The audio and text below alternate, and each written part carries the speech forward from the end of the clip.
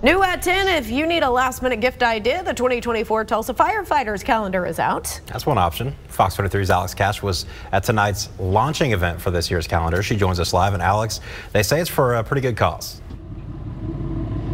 That's right, this is the calendar right here, and even though it might get some people a little hot under the collar, I'm told it raises thousands of dollars every year to help the non-profit, the Tulsa Fire Museum. That would be me right there.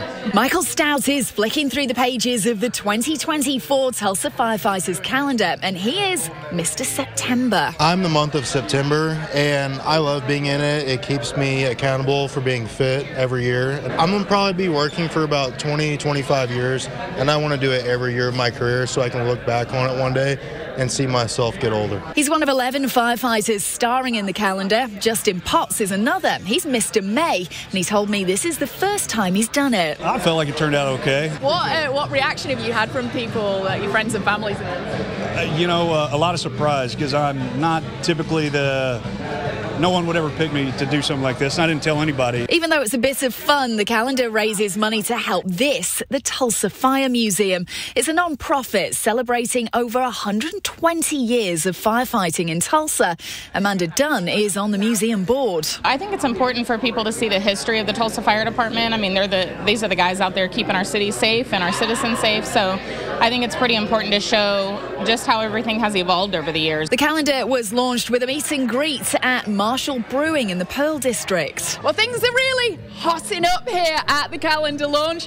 I'm here with all the guys from the calendar, and they say that they're doing this because it's a great cause. Amanda says the calendar helps raise between $5,000 and $10,000 for the museum every year, and they have big plans. Our goal is to be able to open the museum to the public all the time.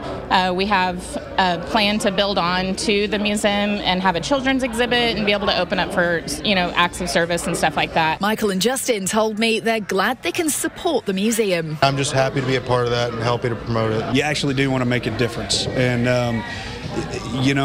it's nice if you get to do little extra things. It's just kind of a fun little icing on the cake. The museum is planning to open once a month starting in the new year, so you can check out exactly what it is that they do. The calendar costs $20, and you can get it by going to the website tulsafiremuseum.org. Covering news that matters, I'm Alex Cash, Fox 23 News.